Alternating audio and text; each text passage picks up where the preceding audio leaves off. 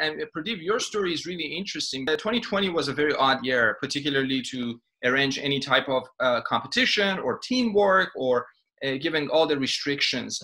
So tell me a little bit about your experience of kind of gathering the interest, how the students got involved. And we do have some videos, obviously, of the students that won, and particularly won the reaction of one of the participants. And for silver award, the project goes to Ritika and Prudhvi for project Fun Day Care.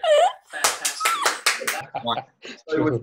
So those things are truly priceless. But tell me a little bit about in a way gathering the interest, given COVID restrictions and all the challenges that you and the students had to overcome to be part of this. I would like to call it a dialogue more so than a competition. So how was that? Actually, the biggest challenge was the moment, on March 23rd, the COVID was, the COVID rule started. So almost the learning, it became a pause. So there was a complete, the students were all totally restricted, and the transformation from offline classes to online classes, it had not happened in India in most of the institutions. So technically they were not geared up. So it's like students has a free time, but they were restricted to the homes, and not all the institutions could able to understand this. And so there was a lot of initial problems we had in actually how to reach, how to make that education accessible to a student who is sitting in the home was a big challenge. Technically, if you talk, the government schools which are working in the mufsil areas, more than 60% of the villages, still there is no reach of internet. They don't have a tabs or they don't have a laptops. So it's like it was a quite big challenge. To be honest, the things got actually the motivation what we got is your event only. Actually, once after we receiving your event, then we said, okay, why can't we try again? They are giving an opportunity of remote participation. And the way I am offering AI is I tell them that you go to whichever the school you want to study, but learn AI 2 to 3 classes in a week, that too in the evening sessions or in a holidays. So I made small batches and I started teaching them. And in fact, we got a clarity how to teach AI. That is the biggest advantage what we had from the ReadyAI. So initially, it's like we had a content ready available on your website, which can be delivered to a student with much more simplicity. You bring up a good point. So one point is simplicity. One of the things I've noticed with your the students that attended, participated from your side and also from India, I've also noticed 2 things. One is number of girls participants. You were able to obviously have many girls participate, which is one of the big problems we have in general in computer science, in STEM, in STEAM. But unfortunately, we somehow as educators, we don't do a good job. And I'm not generalizing, but I'm just stating the outcome, that we don't get enough girls involved in AI education, or frankly in AI conversation. So how were you able to attract more girls to come and attend? The place where I'm staying here, I have an access to around 400 to 500 families. And being myself into academics and conducted various events for the children during the summer holidays. And I've encouraged students of our colony and nearby areas to get exposed to the research centers, visit the institutions. And we have done some of the retired professors also. Together, we have done some educational initiative trainings. So that had helped me in having some database. And parents and the students, they know we have done everything on a charity basis. So every summer, we used to expose them, some chemical experiments with the help of Royal Society of Chemistry London. And we took them to the different national institutions to have an exposure, and a lot of other things also. I used to suggest parents that not only academic stress, you just put them into various other things. So that sort of a like-minded parents I could able to generate over the period of 6-7 years. So if you see some of our students, especially, some of our girls, they have 80 to 90 certifications in 15 plus domains, the awards and certifications. And now they are adding, one more domain, artificial intelligence, and they bagged a couple of your participation certificates. Some got, awards from the WAICY, the winners, and some got, some courses, AI plus me, like that. So it is a motivation for the children. And parents also started trusting, and they have understood the news articles what was coming on AI. And luckily some schools, they tried, but they don't have a expert faculty, the labs, as well as the content.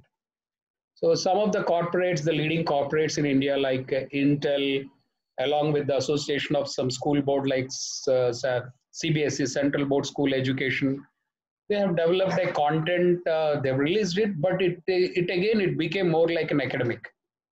But the way what we had an advantage, especially from ReadyAI, is the good thing from your model is that it was very clear that whatever you learn, you map that with some issue in the society and make a project and make a video of it, then submit.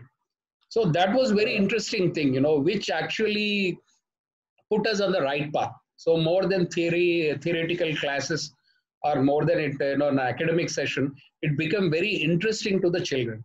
And all the girl children, when they got this opportunity, they came forward and started doing wonderful, miniature models. And your WAICY site also had previous events videos. So all that helped them actually how to do that model, what sort of a planning they need to do. And there were some interviews of the students also. Then they got an overview, and your support was also high. And with this, we started with initially in the 2019 with a very few little kids. Then later, I have seen they have now understood the flavor of, a good Ivy League university curriculum, how it will be, the studies, the career path. They got in, once they have access to you and the professors of Carnegie Mellon, and after going through their site, and you were one of your boot camp talk it was very highly absorbed by the students, and they started dreaming of that, especially on the inputs what you have given is how to build the profile and how that holistic personality is considered. So all these things entered into their mind, they have accepted, they have started enjoying the different counseling, the practical counseling, which we had that day, I think more than 2 hours you have spoke to them. So they got a clarity, and then that team and the parents also attended that event. Then they said that, yes, let's follow this. Let's encourage our students. And luckily, now their mindset is on the right direction, how to understand the AI, how to understand, the ethics of it, what role they need to play, how proactive they need to be, what are the challenges. And, that made them, now they understand their learning has a purpose. That is a very, a good motivational factor of this AI classes. And when the students started, learning that, the biggest, encouraging thing was the event, which is coupled with that, the WAICY. Right. So that had made them, someone is assessing us. Someone is assessing our knowledge. If they value, if they give some scores, that means we are on a right learning path. And the professors also who were, interviewing them, and, they were talking to them, they were very kind enough. They actually, they got very well gel with the understandings of the student. They were very friendly. They were very encouraging. And so that they made that, a professor, a HOD of a Carnegie Mellon talking to them, and, asking questions and playing jokes and so many things, and at the end they are rewarding and saying some good words, made the parents as well as the students to believe that, yes, they are on the right path. That's a really important point you bring up, Prudhvi. In fact, combining, first of all, riding on the kids' enthusiasm. I think that's really important. You're very kind to give us a lot of credit, but the truth of the matter is the credit goes to the organizer, parents. It takes the entire ecosystem to make something like this happen. But I think you're right. This aspect of project-based learning, but also being able to, more important, being able to connect the project to something in reality that the kids are seeing. Yes. In a way, kids, the students think of themselves as problem solvers, but they're using hopefully artificial intelligence to solve some of the problems they're seeing in their communities. Now, let me also pinpoint in a little bit of time that we have left on the what you perceive to be the challenges as we are living in the world with the pandemic, with the lockdown, with all these things around. What is your message to participants, particularly, let's say, from India, and also institutions to be involved? Because as we know, AI is not part of the core standard, although there is a national strategy by the Indian government, like many countries. But right now, there's a big gap between application and policy. Policy is there, but do we really practice it in schools? What's your message to teachers, to administrators, to parents, if they think they would like to get their kids involved in AI, and also they want their kids to be involved in this broader AI conversation, particularly as we're still in very uncharted territory and we're also living in uncertain times? True. First thing is that, the policymakers might have understood the technology, the need of the technology and all. But at the academic school level system, still teachers are not that much tech savvy, neither they have that sort of an exposure. They were very much confined to the prescribed syllabus content. So this AI is something, it is absolutely skill-based learning. And skill-based learning, that also it should map with the real issues. So this sort of a change of a mindset for a teacher to have is either it should be driven by the policy or it should be driven by the motivation. So here, if we want to bring that change with the help of a motivation, then definitely they need some sort of a sessions by experts like you and your team, some sort of a sessions which you should take to the teacher especially, because once the teacher learns, the nation leads. So they need to understand that, okay, this is not that complicated technology. It is very easy to understand. We have some course content. You can make that, you can, learn online and take a certification. We also mentor you. We also share some of our classroom sessions. With that, if you, someone, if can already you have that model, if that gets reached to the teachers, they are ready and willing to take this and transfer that to the students. That is what it is very much needed. India actually, it could not able to provide a skilled or a trained teachers to handle the subject. This was actually the real problem. How do we solve this, in your opinion, in 30 seconds? Yeah, 30 seconds. I suggest actually we need to have more of a teacher training programs. I see. I totally agree. Well, that was a 3-second, but that's a monumental answer. I agree with you.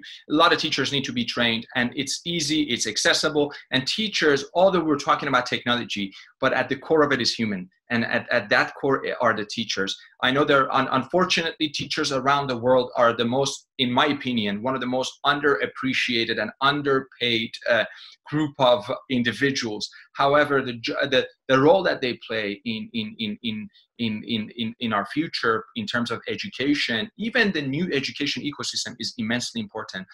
Prudhvi, I want to thank you and all the videos of teams that have participated because of you. Even the winners of WAICY 2020 are underneath this video. You can subscribe, you can take a look at it. You can join us on WAICY 2021.